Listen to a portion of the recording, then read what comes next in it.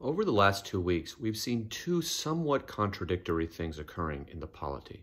On the one hand, we see Trump's poll numbers continue to decline. On the other hand, we see Republican Party elected officials, regardless of a few exceptions here and there, remaining strikingly loyal to the president, continuing to support his absurd contentions, and refusing to live in reality rather than the Trump-constructed fantasy. Now, we need to distinguish between these two things, because those Republicans who are leaving Trump, the voters, the ordinary voters, the people whose names we don't know, they are the ones that are going to help put Joe Biden over the top. They are the ones that are going to be part of our winning coalition. And we need to be gracious in victory. We don't need to tell these people, you supported Trump too long, you were part of the cult. They're leaving the cult now. We need to welcome them. The cult is going to get smaller, but it's also going to get more intense. So everybody who has left needs to be welcomed back into the polity.